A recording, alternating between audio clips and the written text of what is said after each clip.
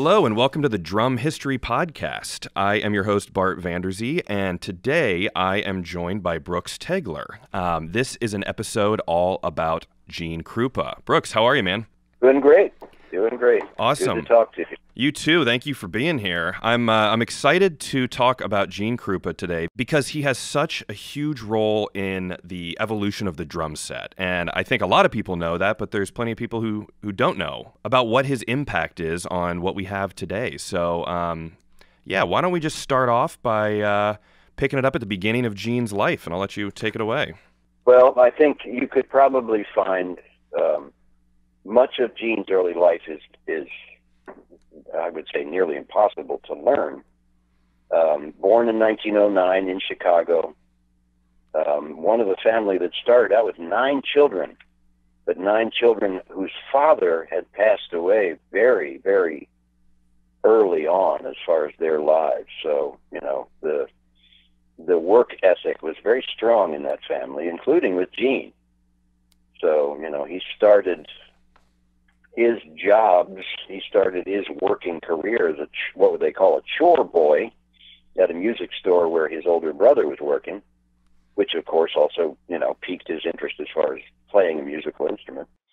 And he jokingly says several times in interviews, drums were the cheapest thing in the catalog that he could order. He didn't care what instrument it was as long as it was a musical instrument. Of course, he was 11 years old at the time, so I'm sure, like many young drummers, they caught some picture of some snazzy-looking drum set in a catalog and absolutely had to have it. Well, as far as how that drum set actually came to be his, even Gene's memory is not totally reliable because at points he talks about his brother buying it for him. At other points he talks about buying it himself, et cetera, et cetera.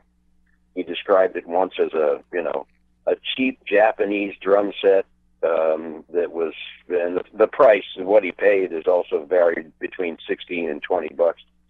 Anyway, the point was, those were the real beginnings. Later on in school, he learned to play saxophone, which most people don't know. But by that time, in high school, he was, drums were going to take precedence over everything else, including actually, deferring to a request by his mother. And I believe I've read also a Catholic tradition that the youngest son is expected or hoped to go into the priesthood. Interesting. And they were a very, very Catholic family, and I think that was the idea. Was that at that point, I think Gene at one point he had a younger brother who I believe passed away. Again, all sketchy, because we're basically talking about a period of unrecorded history, relying strictly on Gene's memory from 1909 until roughly 27. I mean, you don't really start learning about Gene's past until he comes onto the music scene with the help of people like Dave Tuff and Eddie Condon, Jimmy McPartland, folks like that. So his early life is very sketchy as far as what we know. But it's looking like he started drums at age 11, correct? That would be kind of his, that's the year I started kind of moment. Yeah, I think so. I mean, he started emotionally. He started by seeing the drums in the catalog and working at the music store. I think you could safely say that by 11 or 12 years old, his decision had already been made about being a drummer. Cool. So didn't we all? Yeah, exactly. You see a drum set and you completely fall in love. It's funny that's just such a universal thing. Yeah, absolutely. I mean, I have had the advantage of my father was also a drummer, so that was instilled in me, as long as I can remember. So with Gene and with that period of history, that was probably not considered a good idea by most people, by society in general, especially where Gene wound up hanging out. Places like the Three Deuces in Chicago were not what, most worried Catholic mothers were going to be accepting as where their son was hanging out. Yeah, especially if they want him to be a priest. That's basically the opposite of that. And to his credit, he gave it a good try and learned a lot about music because of one of his teachers, Father Ildefonse Rapp, who taught him a great deal about music. And he always was very quick to credit Rapp with instilling a lot of his early sense of what was important about music. So, you know, the short period he spent in seminary school was not wasted as far as later becoming a musician. So, you know, we all benefit from that stuff as well. Yeah, absolutely.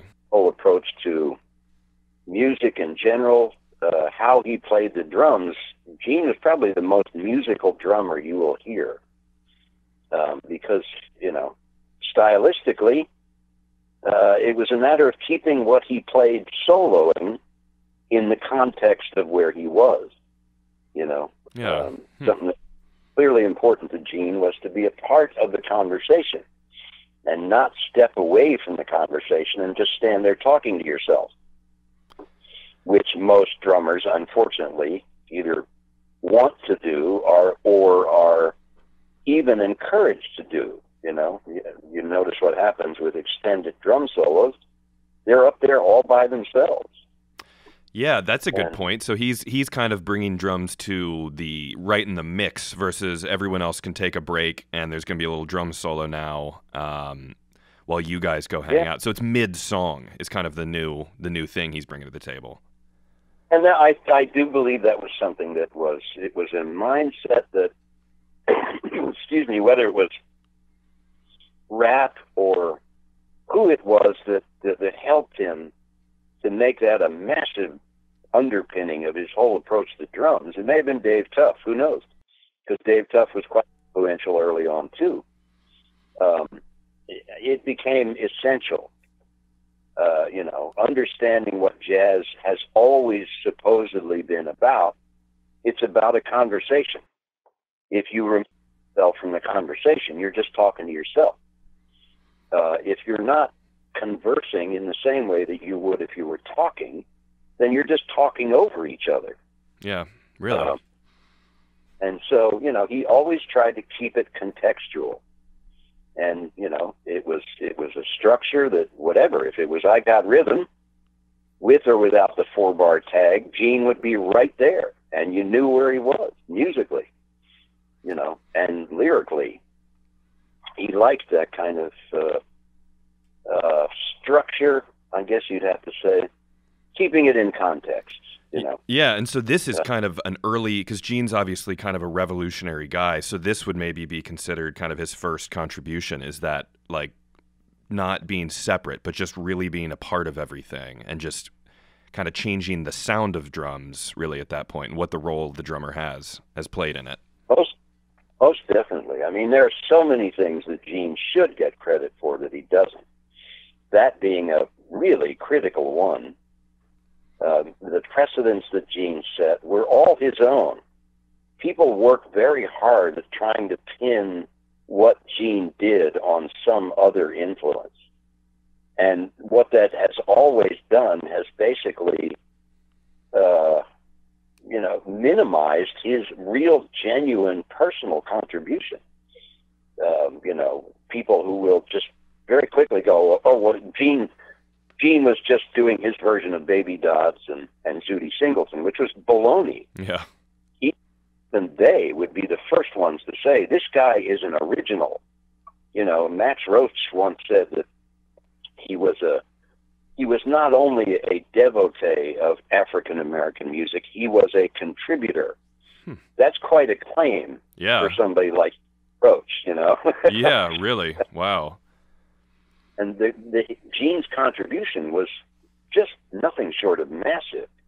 But he's also been the victim of a lot of eggheads and self-proclaimed experts who will do whatever they can and have since the 40s to diminish his importance because of their own musical politics, you know, because of who they want to advance in that world of jazz. But the funny thing is, and I say this in my book, He keeps coming back through. He keeps, you know, I mean, what the hell? A diamond is a diamond regardless of how many blankets you put over top of it. Wow, that's a good point. Yeah, you can't hold him down. Like, it just, the cream keeps rising to the top. Absolutely, and it's something that will continue to be discovered and rediscovered over and over again. And I guess it's part of my mission to make sure that when things do get rediscovered, they get rediscovered with the right information and not the mythology, because he's always been surrounded by a lot of idiotic rumor and mythology because of some other, you know, politics, whatever. There's so much about this guy that people could learn from if they actually knew what it was, you know, and innovations in drums, innovations in playing, whole outlook on life, et cetera, et cetera.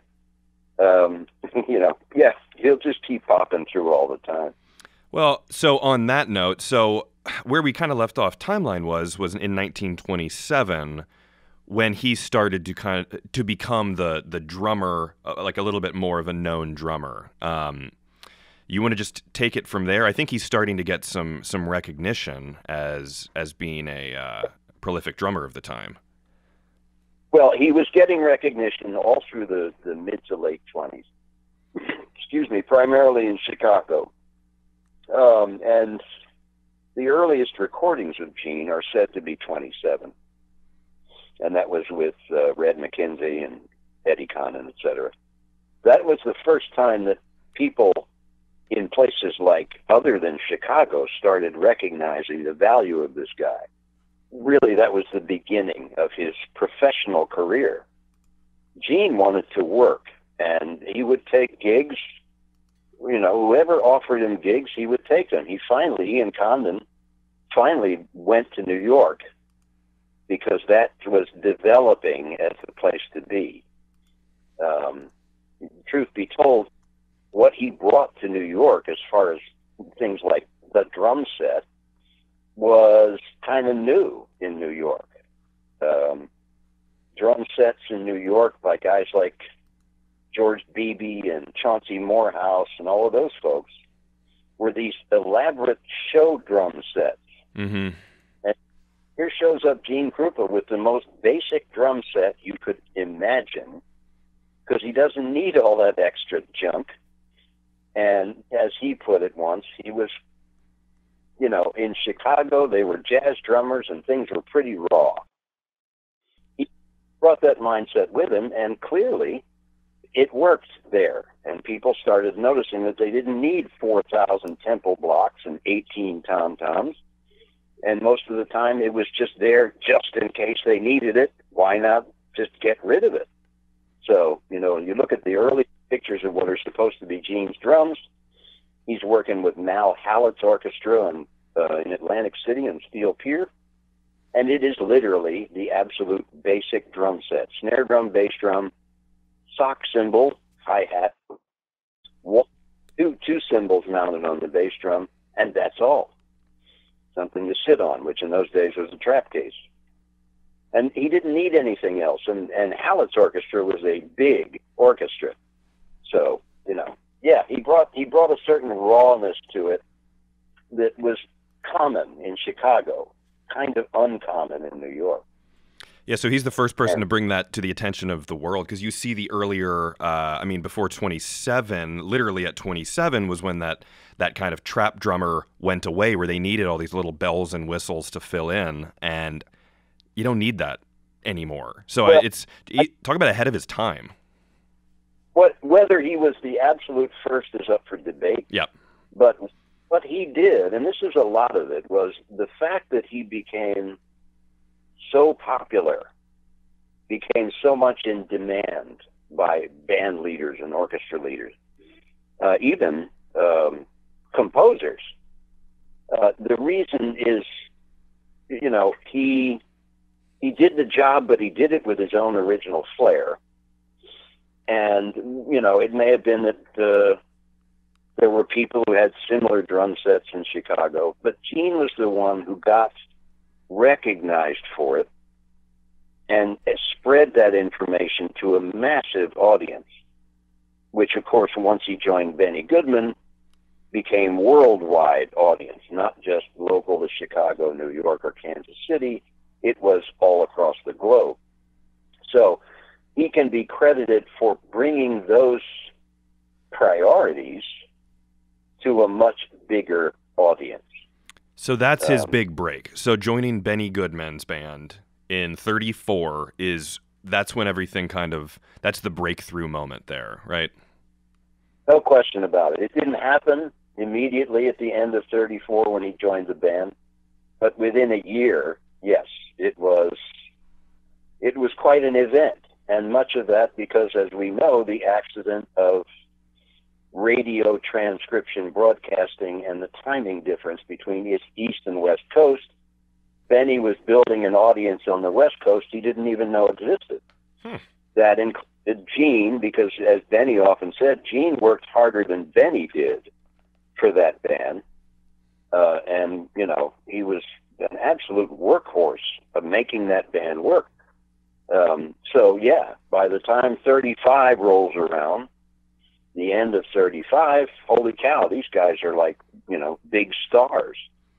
Now, just to clarify, what do you mean by like the accident of the timing there, like with the time zone differences? Like what is that? Well, the Let's Dance broadcasts that were done in New York were being heard 3 hours earlier in California. And so the 3 hours earlier meant a much younger audience was awake and sitting around. So by the time they got to California, he had already built a following that he didn't even know was there. Wow. Okay. You know? Yeah, that's awesome. Stuff like that happens all the time. Monty Python was shocked in 1972 about the audience they had in the States. They had no idea. But the fact that their records and their television shows had already been broadcast over here, when they went to do the Hollywood Bowl in California, the place was sold out. They didn't expect. So Wow. Same idea. But by the time they started heading back east at the end of 35, it wasn't all easy going, frankly. I mean, they still had to make that trip back. There were still venue managers and owners who were highly skeptical of this band. Because the band was not doing what they really wanted them to do necessarily.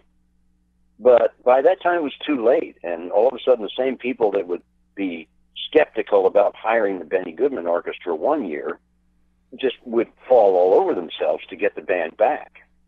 And, you know, there are plenty of people whose careers, you know, stood or fell on whether they made the decision to hire Goodman or not. And early on, a few of them fell. Wow. And Gene was a massive contributor to that. No one had ever seen or heard a drummer play like Gene. So it was a big deal, which of course worked towards Gene eventually, of course, starting his own band several years later. But well, and it's noted that, and I mean this is probably relatively common knowledge, but that the Tom Tom interlude on Sing Sing Sing was kind of a big deal. And obviously I'm not as familiar with this generation of music from the 30s, but I've heard that song, and I didn't realize that was such a groundbreaking moment. Well, it was. Frankly, it was. Sing Sing Sing didn't actually come around until 37. What Gene was doing was playing drums that most drummers didn't even pay any attention to. A lot of that also had to do with Gene's innovations as far as the equipment. Yeah. And he turned tom-toms from a novelty into a musical instrument. And of course, he was doing that all through his time with Benny, and probably before, but the time with Benny, like everything else, success brings with it further recognition, further attention. And there were millions and millions of people all around the world who were all of a sudden hearing these things that Gene was creating himself. And a lot of that had to do with his study of African drum recordings, because he'd been hip to those early on, before he actually started playing with Benny. They were as old as cylinder recordings. They weren't even disc recordings, and they were mostly the Watutsi tribe. They were just recordings, like you'd see with Folkways doing recordings of some blues guy in Mississippi. These were just, scientific musical studies more than anything else. But he just immediately glommed onto these things and pulled from them whatever he possibly could. That became the foundation for something that was strictly Gene's, period, which was what to do with floor toms and mounted tom-toms and how to make music with them, And he owned that stuff and did until the day he died. The unfortunate thing, frankly, was that Sing Sing Sing, as beautiful as it was, there was so much more that Gene was doing that was completely eclipsed by that thing. But Gene, bless his heart, he played that tune until the day he died, almost literally. And he played it with the same energy and same love that he did the first time you heard him play it. Well, that's like the old, you get the band who has their one big song and they have to play it at every show. And if, what do you do? That's why people are there to see it. Right, yeah. And Gene, if nothing else, Gene was a pro. And he understood, he understood why people came to hear him.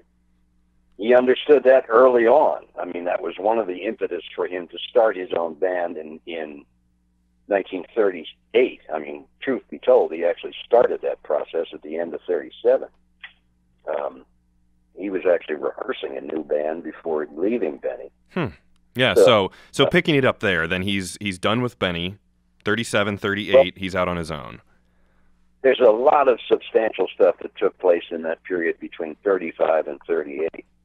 As far as the equipment, innovations in the equipment, Gene's style being solidified and streamlined, and the drum set itself as what was referred to as a track set, that being made essentially the standard. And you look at Buddy Rich's drum set when he was with Tommy Dorsey and Artie Shaw, and it's identical to Gene's. So yeah, a lot of stuff happened in the drumming world, in the jazz drumming world, because in those days it was still jazz. Yeah. It made it danceable, but it was still jazz. So many things happening. Gene was making a lot of stuff happen, sometimes on purpose, sometimes by accident. Same with cymbal. Gene was responsible for a very close relationship and a deep friendship with Avidus Zildjian, pronounced Avidus, not Avidus, and he did an awful lot to help Zildjian do what Zildjian wanted to do, which was to find out directly from the drummers what they needed, what they wanted. And Gene's suggestion about possibly going away from the, centuries-old tradition of making these thick, clangy cymbals and start making them thinner and smaller and even bigger at times. So, yeah, a lot of that was Gene, too. So much was going on by the time he had his debut with his own big band in April of 1938. By that time, he'd been pretty much, solidly established as the guy, the drummer that everybody wanted to go hear or see. And, of course, he established Slingerland Drums as the company, as the one to use. And that they sold thousands and thousands of drum sets just because of Gene. Yeah, and he was on most covers of their catalog, correct? Up until the 60s, isn't that right? He was on every catalog cover from the 1936-37 catalog, which has oftentimes been erroneously just referred to as the 36 catalog. It really wasn't. Most of the Slingerland catalogs of that period were actually not published until the end of the copyright year. Because, you look at the cover of the classic 36 Slingerland catalog with Gene on the front, sitting behind the brand new set of Radio King drums, those pictures weren't even taken until August of 36. So it's really the 36-37 catalog. He was on that edition and every one all the way up until the 67-68 edition. And even that photograph is 10 years older than the catalog. Huh, wow. So they're using backlog photos.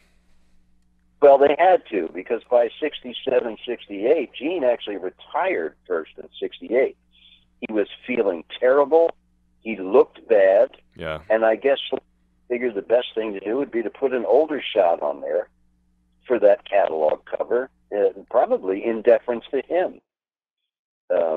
So yeah, you're looking at a catalog picture, the cover picture, that's actually 10 years older than the catalog itself. Well, that's interesting. I didn't know that. But all right, so rewinding here. So he's then, at this point, establishing Slingerland. He's helping revolutionize Zildjian cymbals by making them thinner, working directly with Avedis to get what drummers want versus what they'd been, the Turkish style of creating cymbals from hundreds of years before. So now we are up to about is this the early 40s? Yeah, I think probably the greatest band that Gene put together. Although they were all great, another thing that unfortunately critics seem to minimize the importance of all of Gene's bands, but they all were innovative, they were all interesting. Probably the most successful commercially was the band that had been built up until 1941, because that's when the inclusion of both Roy Eldridge and Anita O'Day solidified the band as a big hit band. And, it was sort of typically one big hit after another. It was also important, the relationship that Gene had with Benny, which stayed as a good friendship their entire lives, that developed first in 1935-36 with Benny putting together a trio, which included Teddy Wilson on piano, a black musician. And unfortunately, even in those days, he could not say that Teddy Wilson was a regular member of the band. Wow. He always had to showcase Wilson as a feature artist. And then, of course, later in 36, Lionel Hampton shows up. Yeah.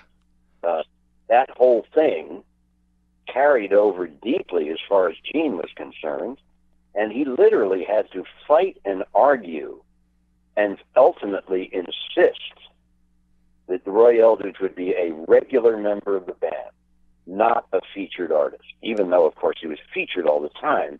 One of my favorite pictures is a beautiful shot backstage of Gene and Roy in the midst of a handshake that is just wonderful. It's 1943, and unfortunately it was right before Gene got busted. But yeah, we'll get there. They were...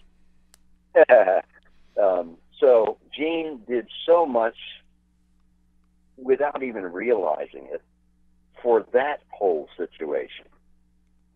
And so, yeah, from 41 until 43, that was a top-flight band full of top-flight equipment. Slingerland Radio Kings were all over that bandstand every night. And Slingerland and Zildjian were firmly behind Gene with whatever he wanted to do. And that's why, of course, for the band fronts that they used, from the beginnings in 38 all the way until the break in 43, there were little 6x10 Radio King tom-toms mounted on every music stand in the band. And they played them. Wow. Yeah, that's a cool image to see.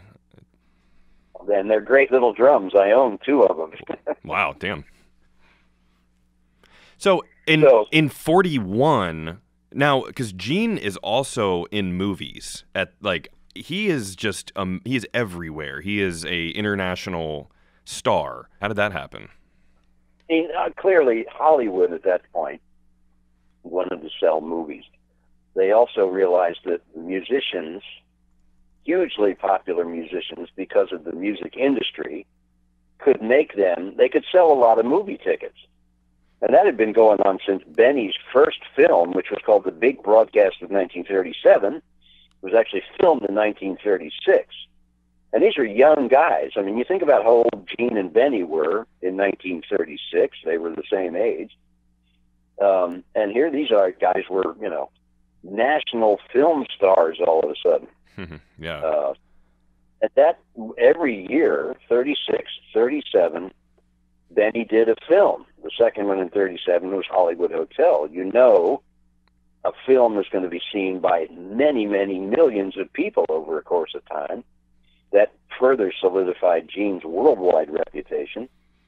And so, of course, in '38, when Hollywood saw that they had the opportunity to even double their profits by having Gene as a band leader in a film, that's when the movie Some Like It Hot appeared. And that was actually recorded early in '38. Late in '38, early in '39. So it was, Gene was a film star. He was good looking, of course, interesting to watch, et cetera, et cetera. Gene's only complaint was he only wished he could act. Yeah. But he didn't really have to. All he had to do was just be himself. Yeah. So, doing feature-length films from, his time beginning with Benny and straight on through. 41 was Ball of Fire with Barbara Stanwyck. We all know the list of the films that Gene appeared in. Yeah, yeah. That's awesome. It's just it's funny because he's just everywhere. I mean, he was a sensation, and this period you don't really see many other. I mean, obviously Buddy Rich and John Bonham and these guys who were like kind of like the household names of drummers, but you just don't really see movie star drummers besides this period, as far as I know. There were a few. Jackie Cooper was a tremendous drummer, absolutely idolized Gene, and managed to get drumming into film more often than not. Fred Astaire was a tremendous drummer. So was Bing Crosby.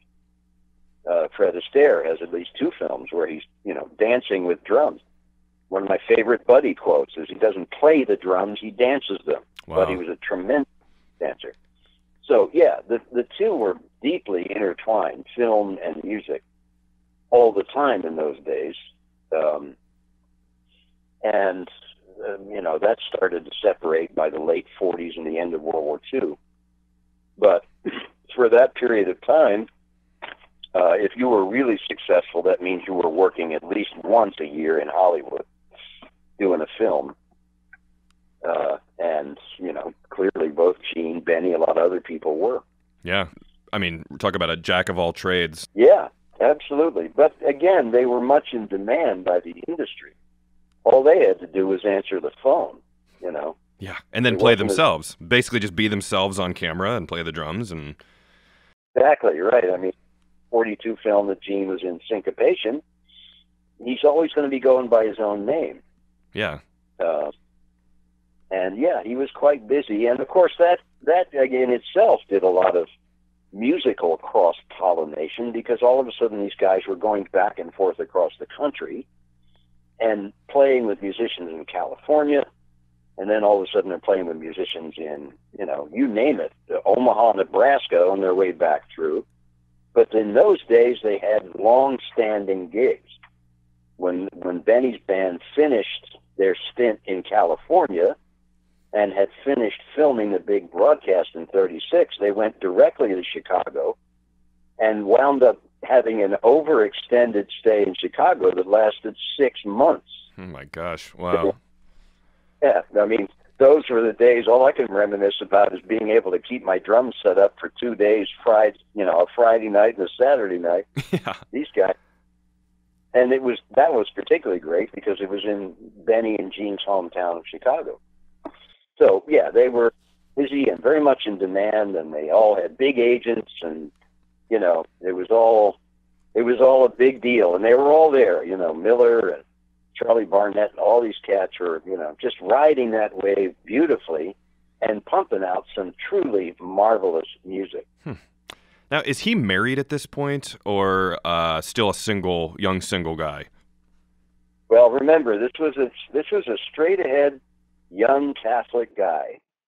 And he and Condon moved from Chicago to New York and stayed. In those days, you could actually rent a hotel room as your apartment. And they rented a room, shared a room, and Gene would talk to the switchboard operator every morning, who was a girl named Ethel McGuire. He wound up marrying her before he joined Benny's band because he was so much in demand. He was making good money, and he thought, okay, it's time for Ethel and I to get married. So they did. They were married in 34, and they stayed married until a divorce in, whenever that was, 42. So they were married for 8 years and then divorced and then married each other again. Wow. In 46, and were together until she passed away in 55. Gosh, and she was a switchboard operator. So he just met her by talking to the operator? Oh, my God. Yeah. So, and she was also from New England. Interestingly enough, both of Gene's wives were from New England. And I never realized this until later, but one of Gene's biggest hits was a tune called Massachusetts. And I never made that connection in the past, but a lot of Gene's influences were in places like Boston. Zildjian was in Massachusetts. Yep. Both of his wives, a lot of his life, because, of course, he was all over the country. So, yeah, he and Ethel were married. He was already a married guy. Okay. Much to the billions of young teenage girls. Yeah. But that's good to know. It kind of paints the picture of kind of what, because now everything feels a little different for a 25-year-old, 26-year-old guy. But so he's a, young Catholic guy, married. So now I guess we're up to, as we said before, that kind of 1943 period where Gene got in a little bit of trouble. He got in a little bit of trouble without actually doing anything wrong. This was again in the days when the G-men were out to set examples. Gene unfortunately became a scapegoat for the feds to make some statement about drug use. And he got hit with it because what Gene physically did naturally, many interpreted as him just being influenced by drugs. He had to have been a drug addict, which, of course, absolutely false. And basically, yeah, he was framed. He was set up. And bless his heart, perhaps if he'd gotten a different lawyer than a guy named Ehrlich, things may have been different, but Ehrlich decided he needed to make some kind of plea bargain, which ultimately wound Gene up in jail, not prison, as many wrongly have said. Gene went into the local San Francisco jail and spent 3 months in there for something he never did.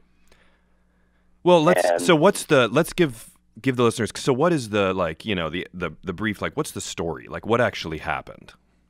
Well, basically what happened was that, first of all, credit where credit's due. A guy named Dennis Brown did a marvelous treatise on this whole thing. He did incredible research. Gene was basically set up.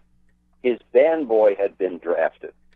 His band boy wanted to give Gene something as a gift, as a token of his esteem, etc.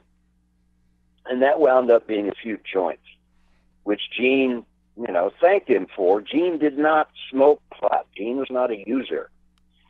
But he thanked the guy. It was, he thought it was a nice gesture, never gave it a thought. Put him in his bathrobe, his dressing gown, and, there they sat. Well, the fact is the whole thing had been set up. And it was a guy named John Patekos who was in on the deal, and the feds sent him to go and, Gene had said, holy cow, somebody warned them. The guys in the band knew when the narcs were around. And he said, Gene, the narcs are here tonight, just so you're warned. And he sent John Patekos, his new band boy, back to the dressing room to take those things out, told him to flush them down the toilet. Of course, that was not going to happen because Patekos was in on the deal, put them in his pocket. There was this, fabricated nonsense that the feds nabbed him on the way out, asked him where he got the stuff, and he said, Mr. Krupa. And, the rest is history. He was framed he never actually was charged with possession. That's the interesting thing. They had to go for something more substantial than that. So they went after the contributing to the delinquency of a minor charge. And that was first a local charge in San Francisco and then was exploded into a federal charge. So he then had 2 trials to deal with. There were 2 charges literally against him. He had to deal with each one separately. He spent 3 months in jail for the first one and, was told to come back for the hearings and the trials that were going to go on for the federal charge of the same thing. And at that point, it took a year for the guy to feel guilty enough, John Potatoes, to come back and recant his entire testimony. God. By that time, Gene's career had almost been destroyed. He went back home, he went back east, and just laid low. Wow. It really hit hard, the embarrassment, the frustration. That he probably was thinking about things like what would his mother have thought had she still been alive, etc. It was a massive blow to Gene personally. He also attributes the whole experience ultimately towards helping him for the rest of his career, but it never did. Every time the issue of drugs came up, anything around the ban, he went and had to go relive the whole thing over and over again, all the way into the late 50s, or early 50s, I should say. So yeah, the whole thing was a horrible thing that he suffered from it, but not so you'd ever know. And, 2 of his dear friends, namely Benny Goodman and Tommy Dorsey, were determined to bring this guy back and knew they could. But it took a lot of convincing by both of them because, you can imagine how gun-shy Gene was at that point to sit in front of an audience. These were the people who immediately turned on him when the headlines started showing up. Yeah, I mean, people like to see the biggest celebrities fall. I mean, that's like, God, talk about something that is extremely relevant today. People love to see the, just... Yeah, I can't believe that. Had this very sick desire to see other people fail because it makes them feel good. And unfortunately, it was even worse back then. I mean, this is a period when they had films like Reefer Madness, Yeah.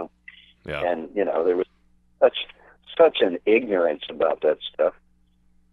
So Gene paid and continued to occasionally pay through the rest of his entire career, but he did it with integrity. I mean, this was a guy who was being hit from all sides, professionally, personally. Critics were all too quick to trash him especially in the late 40s, early 50s. And Gene's response once was, well, even critics have to eat. That's the kind of guy he was. Just to, take the high road kind of guy. And that's, I mean, just a true gentleman is just what it keeps kind of popping up in my head, is just such a good guy. Absolutely. I mean, Gene, of course, he was not a saint. He was not an angel. He made his share of bad choices, inaccurate, stupid decisions. I mean, basically the reason that he and Ethel split up was because of, you can imagine what it was like for her to be at home and look at the newspapers and the trade magazines and see pictures of Gene on the cover of Downbeat having some intimate conversation with Dinah Shore. Yeah. That's going to take its toll on any marriage after a while. And, as Gene said, in those days, he was a big shot. He thought of himself as a big shot, traveled with multiple steamer trunks full of clothing and, blah, blah, blah. It went ahead. I mean, later on he realized that had he done things differently, everything might have been different. He was a high-profile figure. So, and the irony is that who bailed him out? Who? Finally got him out of jail was his ex-wife, Ethel. Wow. They do a cash settlement when they divorced. She put that in the bank, and when there was, bail money involved, that's where it came from. Man. So, yeah. Well, she clearly knew that he was a good guy, and he didn't, he's got his issues, but he's not buying weed off of miners and doing that kind of stuff. So that's... You read, if anybody wants to learn about Gene Krupa the man, read a beautifully written piece by one of his piano players, Bobby Scott. It's called "The World Is Not Enough." It is such an in-depth treatise on who Gene was as a guy. I'll have to read that. And it will remind you of people that you've learned of later in life. Guy with just impeccable integrity, straight up guy. You know, it's a wonderful article. It's probably the best thing ever written about Gene ever. Well, that's great. I'll try and share that on my share a link to it when I post this. If I can find it. Or if you have a link and you can send it to me, I'll share it. But I do, and I can certainly send it when we're done. But perfect.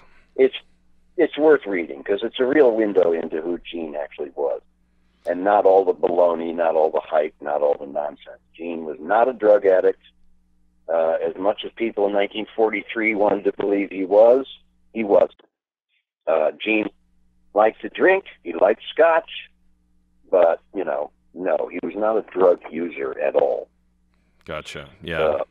All right. So after that, after all the stuff that happened with the scandal, Gene's down for a while, and then you were saying he starts to make a comeback through his friends, right? Well, basically, Benny said, come on up to Connecticut at Benny's house. Come on up and just play some. And eventually he talked Gene into doing that. It felt good. But it was, it was not playing in front of an audience. It was just playing music, which Gene, frankly, was meant to do. It felt good. Benny said, how about we book some dates where you play in the band? And you can imagine Gene was really, really nervous about that. Well, the point is he was instantly accepted. People had stuck with him throughout and were right there when he needed them. And so he played with Benny for several months in 43. But when Benny decided he was booked on a West Coast trip. Well, that was a part of the country that Gene had no interest in going back to. So at that point, Tommy Dorsey stepped in and said, wait, Buddy's been drafted. He has to go off to be in the Marines. How about you play with my band? Well, the fact is, it wasn't even quite that casual in Tommy's mind. Dorsey's idea was that he was going to make damn sure that Gene got back up on that precipice that he had been on before. And, I write in the book a lot of the details of what went into this determination that Dorsey had, and it made a huge difference. So, yeah, I mean, he was back on the scene. He was back in the saddle, and he felt great. So at that point, when that stint was over, he said, okay, it's time to put together a new band, which he did. Unfortunately, the first idea didn't really fly very well, but the band was great, the musicians were great, but the fans just were not interested in seeing Gene Krupa's orchestra with a string section. So that didn't last very long, but it didn't take more than a year for the band to reestablish itself as being important. People came and went. Anita was back for a little while. Roy came back for a little while. Roy actually took over leadership of the band in 43 when Gene had to go, and tried to keep the band together, but it just didn't work. Yeah, it's missing its key. It's missing the kind of wow factor, I guess, at that point. Well, true, and also the fact that venues all of a sudden were, highly skittish about, what do we do about hiring this Gene Krupa band? So, the business was going to determine what happened. Regardless of what cats like Roy and Ray Biondi wanted to do, it was really going to boil down to who was going to hire them. So the band just kind of fell apart for a while. When Gene put the band back together, 44, 45, and came back roaring. I mean, he came back with all kinds of, new things, playing timpani. And, of course, in those days, all of these band leaders were obliged to play shows in all the big theaters. So, most people don't realize that, the band playing a theater like the Paramount involved them also backing up any number of horrible other acts, dancers, animal acts, you name it. They had to do all that too. Wow. Yeah, you gotta work. Right. But by the time that World War II was ending, the whole concept of what jazz was about was changing. And thanks to Benny Goodman's work in 1938 at Carnegie Hall, jazz had been hugely legitimized by that time. So you could literally go somewhere and draw an entire audience who were interested in dancing and listening to the music and paying attention, something you don't see anymore. Yeah. And that was it. And you didn't have to have, ball twirling seals and, dog acts. Yeah. So by the time he put that band together in 44, 45, it was a huge operation. Of course, guess what happened? He goes right back to Hollywood and films in George White's Scandal. And so, he's back in the saddle in every way. He's doing film, he's doing concert tours, the booking office is busy. It stayed that way from that point all the way up until he finally gave up in 51. But much going on, of course, during that period. Slingerland had, because of the War Production Board's Edict L-37, Yep. Had to change all of their rules as far as what they could actually sell, what they could build. And it wasn't really until 48, 49 that Gene shows up with new style equipment from Slingerland. That's a big deal. Everybody's got to go out and get, the latest Slingerland set with the new 561 beaver tail lug casings. Yeah. Yeah, he's their showman, that's for sure. Absolutely. He was their greatest salesman ever. Nobody matched him. Even Buddy knew that. Buddy knew that he was never going to be a Slingerland endorser in anything other than the second position as long as Gene was there. So, yeah, everything sort of kicked back into a high gear in the mid-40s and stayed that way until the whole industry decided to just throw these guys in the trash can and go for a different kind of music that they could sell to a younger audience. All those people who were not old enough to go into World War II, not quite. By the time 1950 rolled around, these were the record-buying public. So, okay, let's dump all these big lumbering dance bands and all of this introspective, boring jazz stuff, and go for Elvis Presley and doo-wop bands and keep it small and, et cetera, et cetera. So wow. Yeah. Everything changed. Plus, Gene was also still getting hit with his stuff about drugs. Cops would approach a couple of sidemen in Gene's band, and they'd get busted for heroin. God. And they'd ask him, where'd you get this stuff? And these guys would say, Mr. Krupa. Oh, my God. It plagued him his entire life. To the point where towards the end of his life, he was actually doing lecture tours about why it's not a good idea to use that stuff. So even then, the guy had a backbone to say, okay, I'm going to try to turn this into something positive. So, and he did a lot of that. So part of the issue, I think, with Gene and Ethel was the fact that it was determined that Gene could not father children. And Gene loved kids. He loved kids. So him being able to stand up there and talk to guys, talk to kids about, warning them about things they probably shouldn't get involved with, I think was partially cathartic for him. He could be a father without actually being a father. Yeah, and try and clear his rap a little bit and be positive. Yeah, and he and his second wife, Patty, did adopt 2 children. And as far as I know, I'm still learning about this, but as far as I know, his adopted son, Michael, who also was Gene Jr., is still alive, and probably my age by this time, I guess, 50s, maybe, was also severely handicapped. And so Gene adopted kids with Patty. Even that turned into a disaster, I'm sorry to say, because for whatever reason, they split up. Married in 50, divorced in 68, she took the kids. Wow. So he was in visitation for that. Again, a reference to Bobby Scott's piece. Gene talked to him about that, at times. The frustration, the disappointment. So Gene was, frustrated his whole life by certain things that were just unchangeable.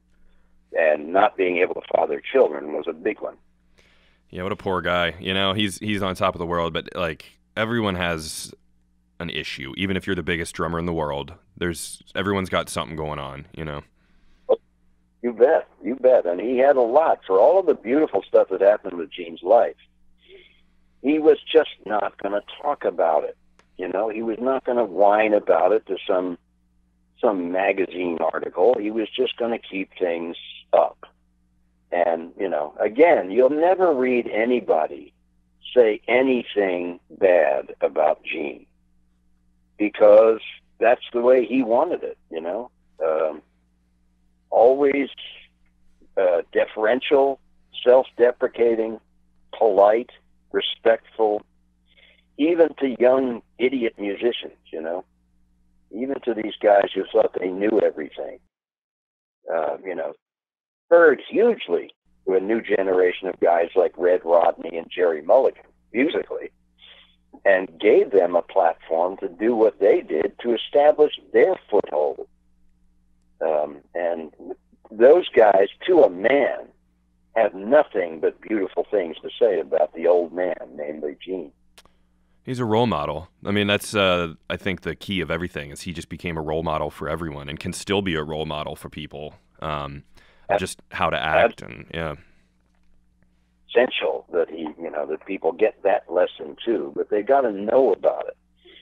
There have been a few books done about Gene that really, frankly, a couple of them were really just sort of picture book compilations that really don't get into Gene's biography at all. The first one was, somewhat more biographical, but pretty much all the same stuff that we've all heard. The definitive Gene Krupa biography has never, frankly, been done. In my opinion, never can, because Gene was a pretty private guy. So, and all of the people that would know are dead. So, researching a definitive biography about Gene Krupa is going to be near impossible. Yeah. It's all. I mean, obviously, you know a ton, and you are putting together a book, but what you can't figure out what's impossible to know, like about it with him when he was a kid and all this stuff. But yeah, just as far as basic research, the things about who Gene was as a human being were just not really in print. They were not done until much later. The Scott article being a huge one, and everything else was anecdotal. Everything else was word of mouth. It was hearsay. It was not provable stuff. Even Gene's memory was not completely reliable. But the fact is, he kept to himself. He dearly loved the house that he designed and built in Yonkers in 1940. Loved that house. He loved that house to the extent that the address was what was engraved on the bracelet that he wore on his left wrist his whole career. Number 10 Richard Drive. Yeah, that house meant everything to him. How about the tragedy of his last year of life? The house catches on fire and nearly is completely destroyed. God. Right. So, yeah. As far as being a role model, absolutely. Absolutely. And you look at what he did with guys like when he was on all of the tours with Jazz at the Philharmonic, those guys loved Gene. They had, he was just a great person, and people need to know that, in my opinion. So the primary focus of my book is really on his equipment, but there's plenty of biographical observations in there as well. There have to be, because the two are so intertwined. Yeah, I mean, he and his equipment are both extremely revolutionary and important. Well, and I think you're helping to bring this all. all to a new generation, and I think that's what the whole goal of this podcast is. But why don't we take it real quick before kind of wrapping up? Let's just run through the last kind of remaining years of Gene's life. Like, what happened? I know you said his house burnt down, and I know it didn't fully burn down. He lived in it in the parts that he could, but yeah. So how did the end of his life? What did that look like? Well, actually, the fire occurred in the last year of his life anyway, early in the spring, April or March. It's been credited to April 8th. And you're right. The house was not destroyed by any means. It was just a portion of the house. It was quickly rebuilt and sold. And the same family that bought it from the estate now still live in it. But that period from 51, when he shut down the big band, started playing strictly with small groups, including his own trio and quartets, started traveling much, much more overseas than he ever had as a band leader. He was the first jazz group as a band leader to bring jazz to the shores of Japan in 1952. He took his jazz trio, Teddy Napoleon and Charlie Ventura, over to Japan. They were the first Americans over there playing jazz in 1952 since the end of World War II. Wow, I didn't know that. And he already had a huge following when he got there of the young Japanese hep cats. So there was much of that international travel, JATP, Jazz at the Philharmonic tours, all over the world, Sweden, England, Europe, you name it, South America. In my opinion, and that's only what it is my opinion, he was doing much more at that point of what he truly loved doing than he had been up to that point. He was a star. He could bring a massive audience in any auditorium to their feet by playing a 16-bar drum solo. So I believe that was probably the last high point of Gene's life, was between probably 53 and 1962 or 3. He was really going strong as a jazz musician, not as a personality, but as a player. Yeah. That was critically important to Gene. He never forgot his roots were in jazz, not in showbiz. So, that was a great period of time for him. Yeah, back to doing what he loves. Absolutely, and doing it with people that he loved. The fact that he could go from doing a concert with Eddie Condon at Town Hall in 44, 45, and then wind up, only a few years later on the same stage as Oscar Peterson, Herb Ellis, and Ray Brown, with the same effect. He was much more deeply into what, in my opinion, he was all about, which was to be a jazz drummer, to be a creative voice in any conversation, and to do it beautifully, and with style. Timex was putting on television jazz shows, other TV stations were doing, so he was riding pretty high. And then the next thing that started slowing him down was his own health. He was a lifelong smoker, and of course, because of that, he was starting to have complications with breathing and stamina, and et cetera, and of course, had emphysema, and later on, the other health issues developed. He had a heart attack in 1960. By his own admission, by 1967, 68, he felt like crap, and he thought he was playing that way. So he officially retired. Wow. He came back out of retirement in 1970 because, of course, he had to play. Yeah. So, but, 1970 to 73, he played from 70 until almost the day he died. So, this guy was absolutely, through the core, a jazz musician. And, he was getting blood transfusions on the way to concerts, Benny Goodman Quartet reunion concerts. God. Yeah, a drummer through and through. My God, I didn't know he was getting the blood transfusions and stuff. Yeah. The classic sad, bittersweet story is the third to the last performance that he did with Benny, Lionel, Teddy, and they had added Slam Stewart on bass, was at Carnegie Hall in 1973. And it was the third to last reunion of the quartet. By the time that concert was over, Gene was so exhausted he literally could not get up. And you see a picture of Benny standing behind him with all of these people on stage, just, showing their absolute love and devotion for this guy. And you can see he's so frail that he literally was too weak to stand up. God. So he sat there and Benny stood right behind him. Which I think is just a beautiful picture. Yeah, it's symbolic of just how much people care about him and what an impact he had on everyone. God, well, yeah. What an amazing life, and I mean, just the influence he has today. I think people can now hopefully take this and realize a little bit more about the impact on everything from tunable toms to thinner cymbals to a smaller drum set to everything. It's just unbelievable. Can only hope. Yeah. Well, Brooks, now is a good time for you to tell people, now that we've gone through the whole history of Gene's life, where they can find you. And I know you're working on a book. If you want to talk about that real quick before we wrap up here. Well, oddly enough, my life parallels Gene's in quite a few different ways. And so I'm not working as much as I used to. I've maintained a regular Sunday gig here in the Washington area at a place called the Irish Inn at Glen Echo. I'm going on, I think, 30 years of running that gig. Nice. And still collecting Slingerland drums, still restoring, still rebuilding them. Just not as many because they're much more expensive now than they used to be. Yeah.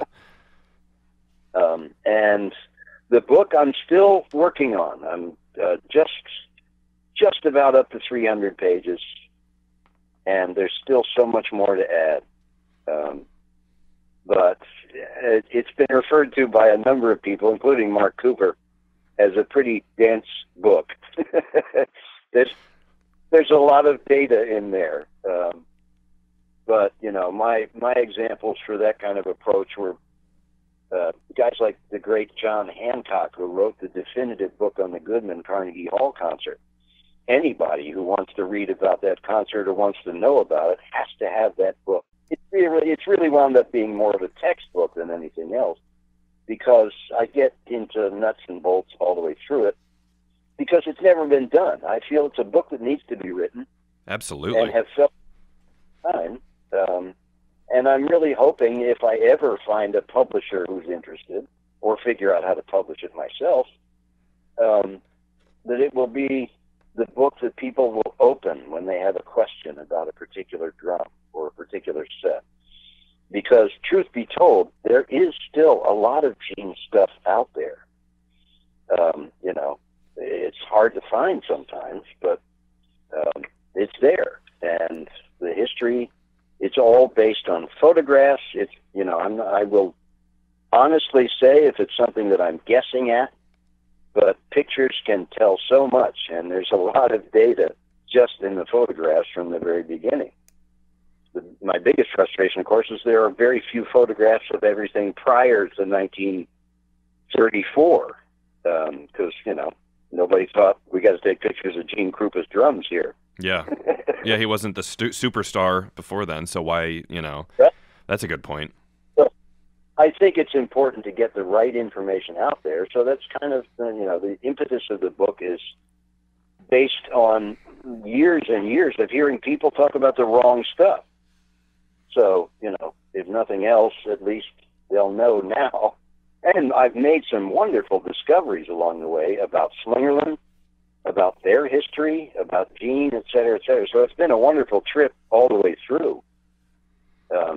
Being a Slingerland Radio King collector, I have a bit of an edge because I've had my hands on this stuff. I've built it. I've worked on it. I've fixed it. So, that makes a difference too. But yeah, well, you are the guy, and you have come extremely highly recommended from multiple different people. So on that note, I'll share your information in the bio for this episode, and people can find you. I found you on Facebook just through friending, and then we obviously started talking, and here we are today. So, Brooks, man, I can't tell you how awesome it has been to hear all of this. I've never heard or read a more complete history of Gene's life. So I think that's a good place to wrap it up. Well, I greatly appreciate the opportunity to do that. You know, I mean, I'm glad that you're doing what you're doing. Oh, I appreciate it. Because it's going to get to a lot more people. And in my opinion, you know, it's going to get to a lot of people who really need it and appreciate it because of where they are in their lives right now. You know, a lot of us now are looking back at my age. It's beautiful to have something like your podcast for people who are still looking forward. And, you know, so hopefully someday all of the, you know, all of this important information will be common knowledge. But right now, it isn't. You know, I mean, yes, the name Gene Krupa and the word drums are absolutely synonymous. Yeah. Vice versa. Interestingly enough, I can think of one other person in music that gets that credit. And when you say trumpet, people say Louis Armstrong. Exactly. Yeah, that's a good call. And there are so many parallels between Louis and Gene that I've come up with. You know, the level of his importance is just beyond belief, in my opinion. I think pioneer is a good word to describe him. So, absolutely, I agree, totally agree. So, yeah, and thank goodness there are things like your podcast going on, because it would all just be relegated to some book on a shelf somewhere otherwise. Well, hey, and I mean, nowadays you want to listen to it, and I am obviously in that world of I love to listen to things and get knowledge.